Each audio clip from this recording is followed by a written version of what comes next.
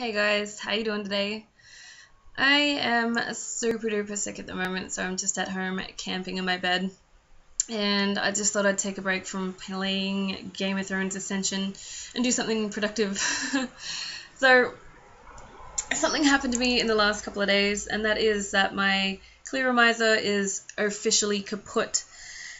I noticed a couple of things about it that was really obvious that it had died, so I just want to let you guys know how to recognize some of the things that might let you know when your tank needs to be changed.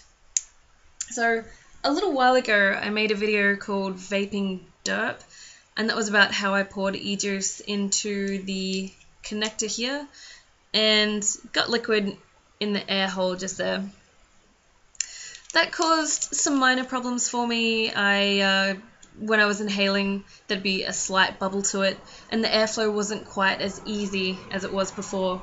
And some people mentioned to me, just trying to help, saying that it was probably my tank that was the actual issue, and that it might need replacing by now. However, one of the things to look out for when your tank is dying is a few things like flavour production and vapour production. Now, when I poured juice into my connector, there wasn't really an issue with anything except for the airflow and the slight bubbling noise. That was the thing that resolved itself anyway, and I was pretty sure at that time that my tank was still kicking along and perfectly fine, whereas now I know for sure that this is dead. So here's what I've noticed in the last couple of days, and that is that flavour, gone. It's gone. I've gone through a few different flavours, and I'm back on my original strawberry at the moment, and you can barely taste anything. You'd have no idea what this is, basically. So flavour is shot. Vapour production is significantly reduced as well. I'll give you a little demonstration. It's a little bit harsh for me at the moment, being all sick and stuff. But yeah, you'll be able to see that the vapour is now really thin.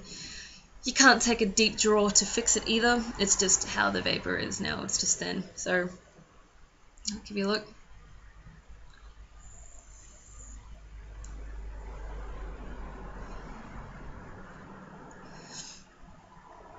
See, that's like hardly anything, you know. Something else is that there is now a distinctly acrid, sort of burnt flavour to it now as well. So that's what flavour you do get. It's kind of gross. And I don't know if you'll be able to see this in the camera, but no, you can't see it. The wick as well up the top has gone where it's entering into the chamber. It's got a brown sort of caramelized look to it. So yeah, that sort of tells me it's singed and a little bit burnt. So yeah, they're the things that you can look out for that will definitely tell you that your tank needs to be replaced. So mine's a CE4 clearomizer, and the flavour is gone. There is an acrid, burnt sort of flavour to it.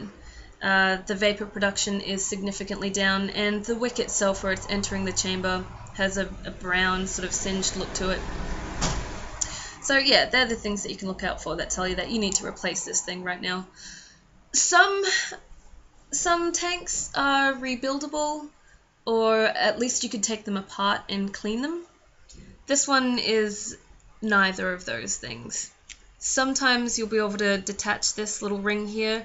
You'll be able to pull it out and give the wick a rinse. This one is not. It's just completely a unit like this, and it needs to just be chucked out and replaced. So can't clean mine, can't rebuild anything, blah blah blah. I've got a Pro Tank coming in the mail, a Kanga Mini Pro Tank, so can't wait to get that one because I miss using my vape. I haven't really touched it in the last 2 days because it's not really any good at the moment. So yeah, got the Kanga coming. I've also got some Decang juice that I want to do a review for because I haven't seen many reviews for Decang. So I think that'll be really helpful for some people. And yeah, still waiting on my Ego C-Twist to arrive, so really stoked about that.